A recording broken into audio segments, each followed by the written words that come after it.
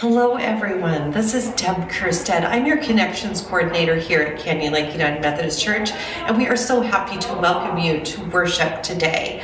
If you wouldn't mind, would you please type your name in the comments below? We would love to be able to welcome you, say hello to each other. It's kind of our way of greeting each other online, and so we would love to know who is here today and who is watching from home. We also ask that during our prayer time today, if you do have prayer requests or things that you would like to share with us, please type those into the comments during our prayer time as well. So we are so glad that you are here today. Welcome to worship. Hey Canyon Lake, welcome to worship. I'm Pastor Brett. I'm your teaching pastor here. And I'm Pastor Deanne. I am the lead pastor here at Canyon Lake. And we're so glad to welcome you to worship today. It's a gift to have you all with us as we get to explore what it is to be made new in Christ. So friends, let's start worshiping together and join together in our call to worship. We gather to worship God, who creates us and loves us, who gifts us with diversity and makes us for community, who inspires us to seek justice, share power, and live together in love. We gather to worship God, who invites us to join the journey toward wholeness and well-being for all, and whose presence, grace, and love sustain us in our living. Friends, let's sing together.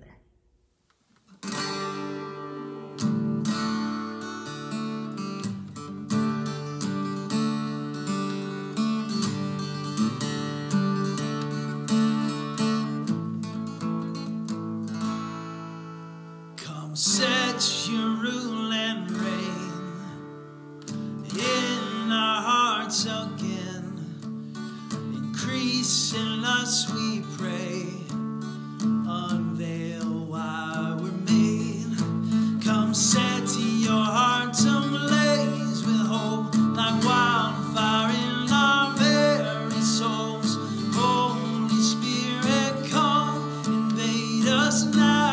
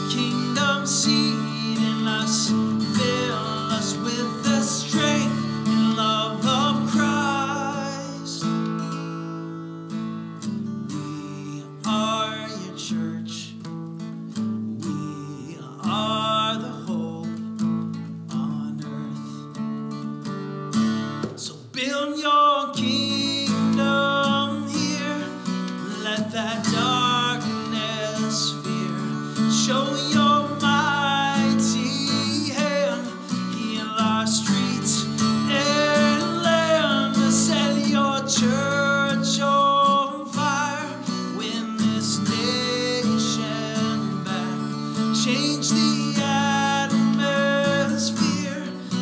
build your kingdom here, we pray.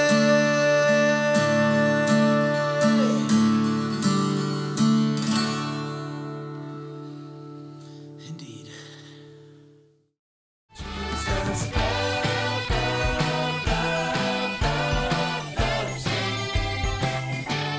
Good morning, Canyon Lake. It's Erin Woods, your Children's Ministry Coordinator, and today we're talking about something that's kind of sad. Have you ever hurt someone? Like, maybe somebody asked to play with you and you said no. That kind of thing really hurts feelings, doesn't it? Or maybe you got really upset and you pushed or hit someone. That actually hurts their body. And then there's always those times when we call people names. And again, that really hurts their feelings. And a Band-Aid is not going to fix it. Okay, here's my second question. After you hurt this person, what did you do next? Did you just walk away and it was over?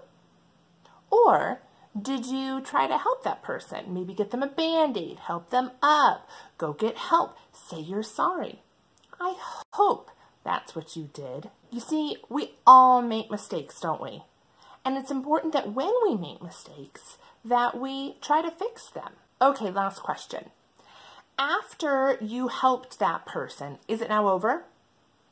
You said you're sorry and it's over. You just forget about it and you just walk away and hopefully you learn from your mistake and you don't do it again. I mean, that is good. I don't want you to do it again, but I don't want you to forget about it. I want you to learn from your mistake and then be on the lookout, because now you know that that's not okay and you know how that person felt.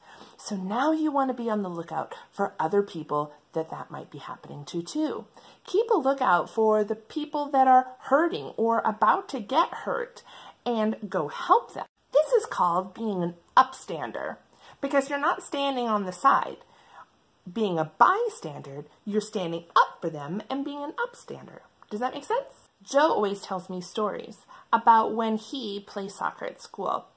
And it's really hard because he has all of these wonderful friends that he plays soccer with, and he wants to be their friend. But sometimes he sees things happening that aren't good things. People being left out, people being made fun of when they don't make a goal, people being made fun of when they don't kick right, or maybe they don't know the rules. And I'm so proud that Joe understands and recognizes that that is not good. And several times this year, he's come home and told me, Mom, I stood up for so-and-so and made sure that everybody else knew that it was not okay to make fun of them for that. Or, Mom, they were leaving out so-and-so, and so we went and played our own game by ourselves. These are all really good examples of times when you can be an upstander and help others. This is not easy, but I know that you have the courage and the bravery to do it. You just got to keep your eye out. And remember, I'm there for you, and so is God. Have a great week.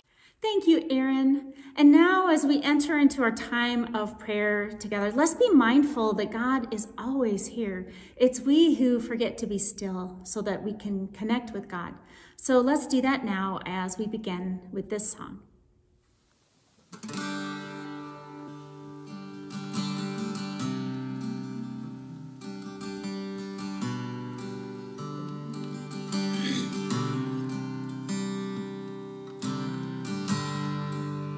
Worthy of every song we could ever sing,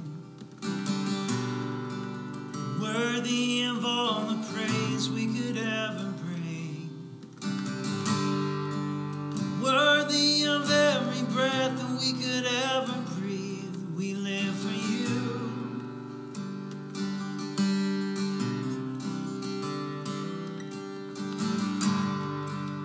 Jesus, a name above every other name. Jesus, the only one who could ever save. Worthy of every breath that we could ever breathe. We live for you. Oh, we live for you.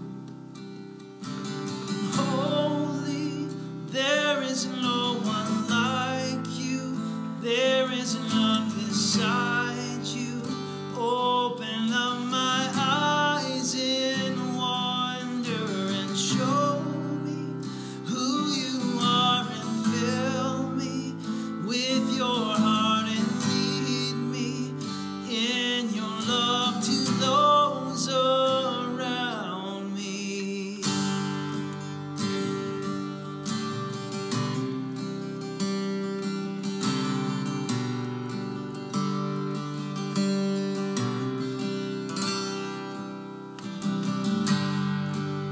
Worthy of every song we could ever sing. You're worthy of all the praise we could ever bring. Worthy of every breath that we could ever breathe. We live for you.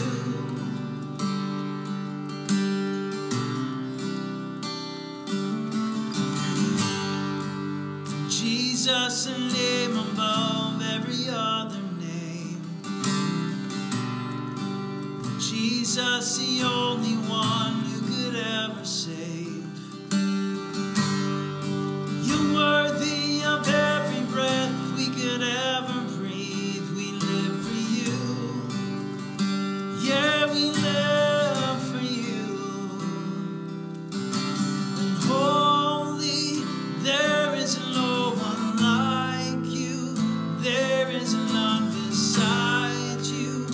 Open up my eyes in wonder and show me who you are and fill me with your heart and lead me in your love to those around me.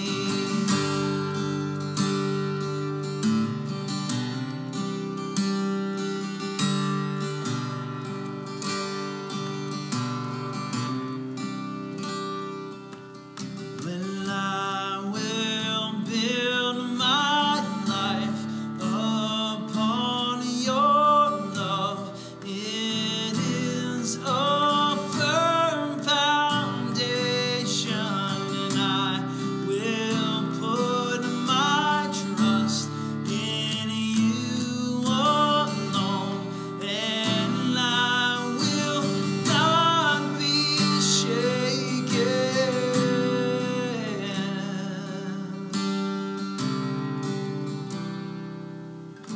And holy, there is no one like you.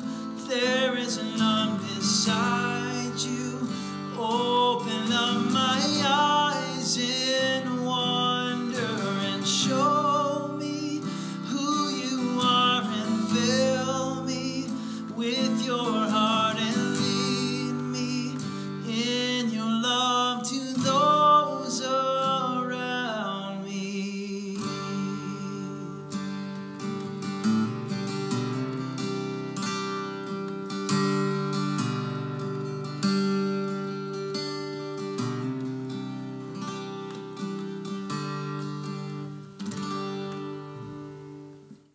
Please pray with me.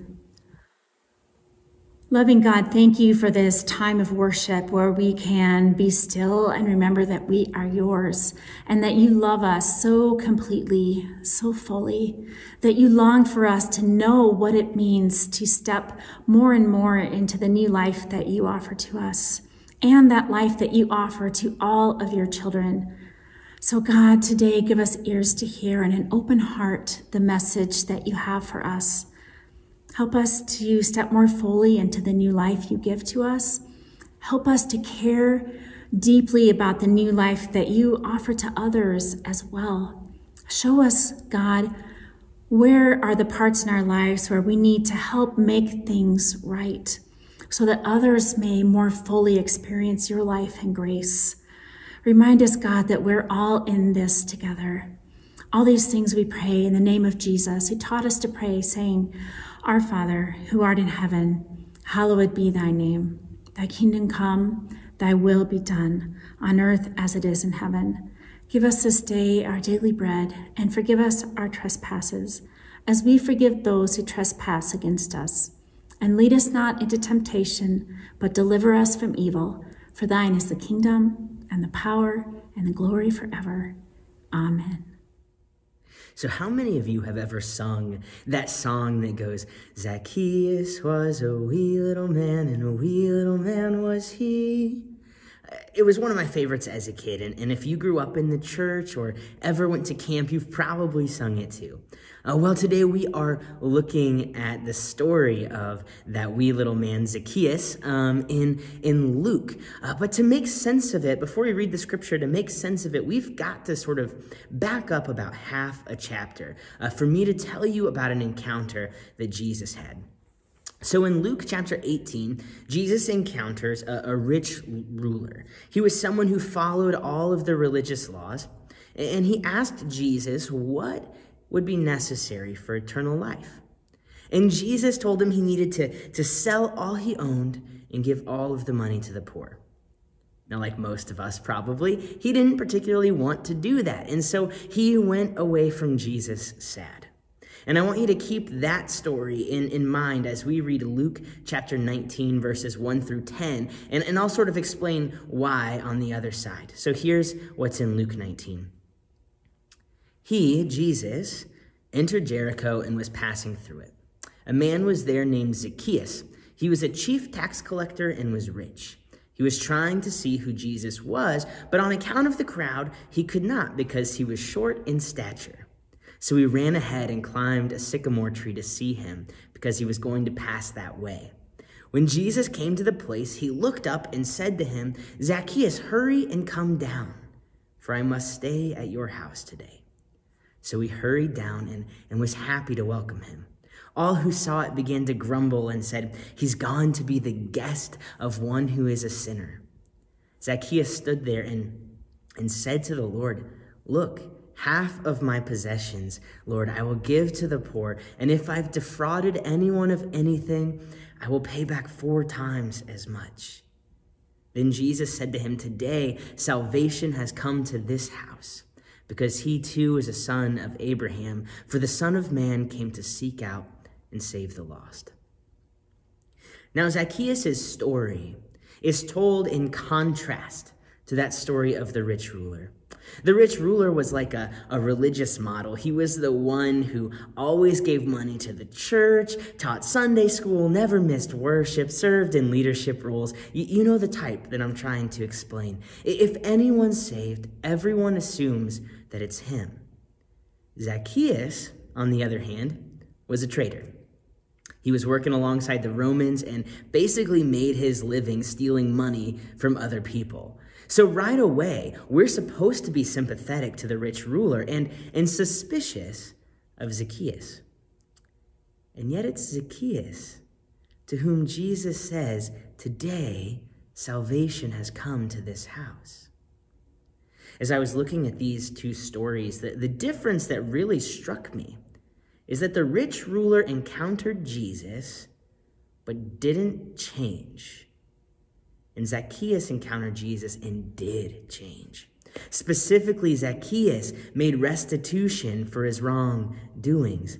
And that's our theme for today, restitution, which is really just a fancy word for saying making things right again. To really and truly take part in the resurrected life, we've got to allow God to change us, to become new people and to live into that new life every day by making our wrongs right. That's what Zacchaeus did. He says, look, half of my possessions, Lord, I will give to the poor. And if I've defrauded anyone of anything, I will pay back 4 times as much. Zacchaeus wants to make things right, to restore things to the way they're supposed to be, the way Jesus reveals they ought to be. And in the Gospels, particularly in Luke, the way Jesus shows things ought to be is people caring for the poor, seeking justice, people aligning themselves with the oppressed and the powerless. Zacchaeus sees this and how he's failing to live into the life that Jesus has modeled, and so he changes his ways. He decides to refuse to prioritize his own wealth over the needs of his neighbors, his own comfort over justice for others. And it doesn't come across as clearly in the English translation, but the Greek that's used here in Zacchaeus' statement is one that is unending. It's this ongoing action, this whole and continuous life change. Much like Zacchaeus modeled, y'all, living in the kingdom of God, living the resurrection life is a whole process of allowing God to continually change us so that we can make what's wrong right, so that we can shift what's not of God toward reflecting God's image, so that we can be bearers of new life. And one of the ways this happens is on an intimate, personal level, right? So imagine with me for just a second the humility that it would have required Zacchaeus to go back into a community who hated him, and for him to say, hey, I have gotten this so wrong, and I am so sorry. Let me make it right. There had to be so much fear and shame there, and maybe you felt that way before. When you just know that you've messed up big and you want to make amends and seek forgiveness, but the fear and the shame and the embarrassment is just overwhelming. You can't even imagine looking the person you've wronged in the eye again. I have been there. So many times I've been there. And if you're anything like me, then maybe you've just kind of walked away, buried your head in the sand and thought, it'll blow over. And then just waited for time to pass and offer its healing. But y'all, when we do that, we miss out on the kingdom of God. We miss out on fully participating in the riches of our own salvation right now. Jesus says to Zacchaeus, today salvation has come to this house. Now, as United Methodists, we believe that salvation is a process that begins the moment we choose to respond to God. The moment that we allow ourselves to be changed by God's grace. It's not that salvation's caused by anything we do, but when we receive its gift, we are changed. And when we're truly changed by God's grace, when we're living in the fullness of our salvation, our new life that we have in Christ, we start making things right. Be bold, y'all. Walk through and past the fear and shame and guilt with humility, knowing that we'll be better humans and Christians and neighbors on the other side. Be bold and know that in our admission of our failures and making right what we've messed up, in doing that, we show the world God. Be bold. And know that it's not just about us personally either. This act of living lives, continually being made new and offering restitution is something that is so much bigger than us. It affects every single system and institution that we're a part of too. To live into Jesus' new life as Zacchaeus did, we've got to be willing to let God change us to our core, and then be willing to use those new lives to change our relationships, our church, our communities, our world, and even our families into ones that are oriented toward God's justice and love. Because this, our salvation, our transformation, our new lives, they aren't just about us. There's freedom for us, absolutely, but there's so much freedom for others too, if only we're willing to share it. This is hard, y'all, because it requires a willingness to hear God's truth and then speak it into people and systems who might not be ready to hear it too. It requires a willingness to see injustice and oppression and harm for what it really is, and then dare to do the work to make it right, even when it's hard and scary and uncomfortable, and when it would be so much easier to just avoid it all. Y'all, we are experiencing a deep push right now to bow to the idols of avoidance and unity at all cost. There's a narrative in our country and denomination and in our own families that we need to just all get along and avoid addressing anything that could be uncomfortable or hard. But let me tell you, restitution is almost never comfortable or easy. But there can be no full Christian unity if there are still wrongs that we need to make right. Unity or getting along or avoiding conflict in and of themselves means absolutely nothing unless it's unity within the goodness of the kingdom of God.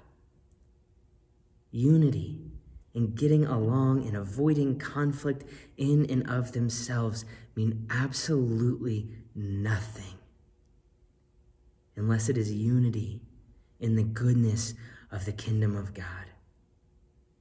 And that doesn't mean that we need to rush into conflict just for conflict's sake. It doesn't mean that we can't be diverse or have differences of opinions. Some of our biggest growth comes when we disagree with people well. Those things are beautiful, and I'd never want to stifle them in any way. But over and over and over again, our scripture says that the kingdom of God is a place of justice, of forgiveness and restitution, of healing, peace, love, and transformation. And so if we unite ourselves around anything that doesn't come with Jesus' justice, healing, peace, love, and transformation at the center of it all, then I want no part of it, because it's not of God. If our unity or our conflict avoidance comes at the cost of our siblings of color, or our LGBTQ plus siblings, or women, or those with disabilities, or other oppressed people, then I want no part of it, because it's not of God. Salvation life, resurrection life in the Gospel of Luke and in Zacchaeus' story in particular is about a revolution of the heart that emboldens us to do the hard work, to make revolutionary changes in ourselves and in our world. That kind of salvation, that kind of new life is knocking on the door of this house today, and we get to choose. The choice is ours, y'all. We get to choose. Will we be like the rich ruler who walks away, or will we get to hear Jesus say, today salvation has come to this house, and then decide to immerse our whole lives in it? Will we ignore and avoid the harm we've caused others, the broken relationships that still need healing, or will we make amends in our personal lives and live in a wholly new way? Y'all, we've met God and encountered God's grace, and so now we get to decide if we'll walk in the new life. Will we keep silent in the face of racism in our country, offering only platitudes or excuses? Or will we offer restitution and healing for the ways that we have been complicit? We've met God. We've encountered God's grace. And so now we get to decide if we'll walk in the new life. Will we hoard our money in fear, or will we feed the neighbor who's hungry now? Y'all, we've met God. We've encountered God's grace. And so now we get to choose if we will walk in the new life. Will we be content with the way the church has always been and who the church has always welcomed? Or will we dare to apologize to those we've kept out? Will we make it right? Admit our wrongs, our sin, and boldly and loudly open our doors wide. Y'all, we have met God. We've encountered God's grace, and so now we get to choose if we'll walk in the new life. Friends, offering restitution, making our lives and our world right, is a process that happens on a deeply personal level and a systemic level, and we can't ignore either. And the bad news is that it's hard and never-ending work. There will always be things for which we need to make amends. There will always be systems that need called out and changed, and sometimes they'll be the places and the things we love. That's the bad news. But the good news is that it's in that hard work, in allowing God to walk with us and change us from the inside out, that we get to experience the fullness of our new life. The salvation life, the resurrection life is sitting here before us today, and we can choose to live in it. We can choose to show the world Jesus. We can choose to work with God and each other to offer restitution and to participate in making the world new. It's not easy, but it is surely the most beautiful thing. The most beautiful thing that we could ever take part in. There's nothing more rewarding or life-giving than seeing more and more of God's children, including ourselves, experiencing the liberation that comes with being welcomed to God's table and walking into a transformed life more fully. And so, y'all, my prayer is that we may be bold, that we may do the hard things, have the hard conversations, and let God make the hard changes in us so that God can use us to change the whole world into a place that looks like the kingdom of heaven here on earth. May salvation life, may resurrection life come to this house today.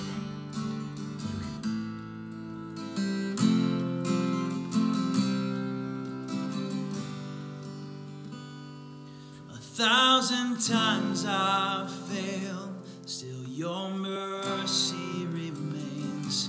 And should I stumble again, still I'm caught in your grace. Everlasting, your light will shine when all else fades. Never ending, your glory goes beyond all fame.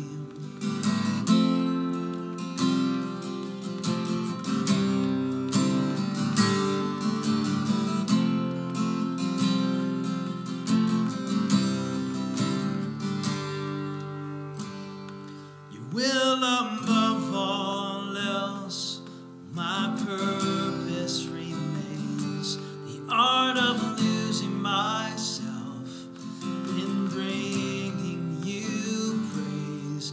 Everlasting, your light will shine when all else fades.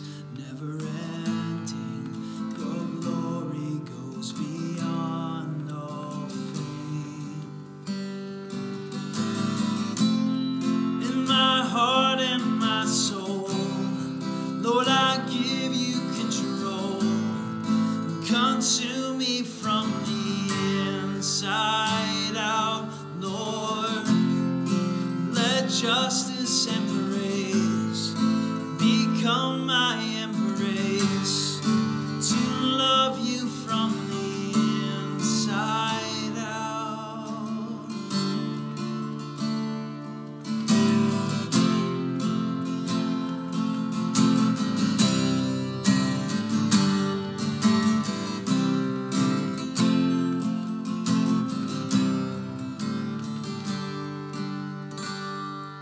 Will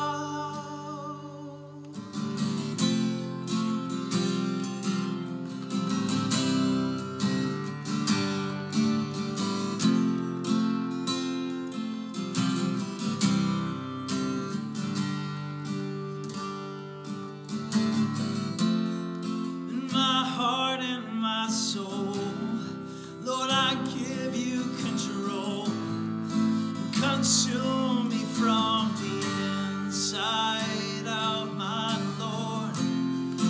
Let justice and praise become my embrace, to love me from the inside out.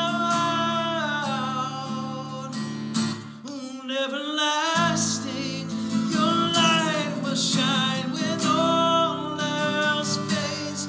Never ending, your glory goes beyond all faith.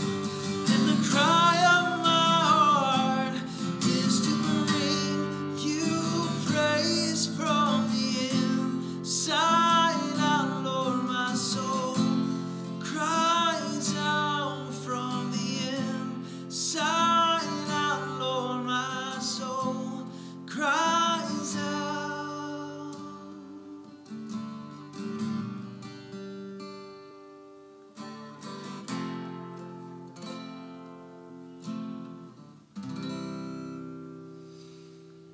That is such a great song. And that takes us into our giving time. Thank you so much for your support. It helps us to be a life-giving place where we can make a difference in the lives of youth and children and adults in our community, in our church, and around the world. So thank you so much. One of the best ways you can do that is by going online and hopping on our website and finding the Give tab on our homepage. You can also drop a check in the mail or stop by the church office. We love to see you. And we want to let you know about something exciting that is happening in May. It's the end of the school year bash that we do every year out at Storm Mountain Center. And this is a fun time for our children, our youth, their families, and for everyone in our church. And I know Pastor Brett is super excited about it because being out in nature is like the most awesome thing. Yes, it is. Yeah. Yes. I'm so excited to smell the ponderosa trees, to enjoy a cookout together, to go hiking, and then to have a campfire worship with s'mores. It's a wonderful time with our church family. I hope you'll put it on the calendar. It's Wednesday, May 12th from 5:30 to 7:30. It's actually the s'mores that's going to get me there. Yeah, it's not the hiking, but the s'mores. Yep. Can't turn that down. That's right. Y'all, thank you so much for being here in worship with us today. We are so glad to have you here and as a part of Canyon Lake. As you go forth from this place, may you go forth knowing that we are called to do hard things, because sometimes it's in the challenge that we see and we share God the most. Y'all, as you go forth, may you go knowing that God's grace, that God's love, and that God's transformation goes with you every single step of the way. We hope you have an amazing week, and thanks for being here. We'll see you next time. See you next time. My heart and my soul, Lord, I give you control. Consume me from the inside out, Lord. Let justice and praise become my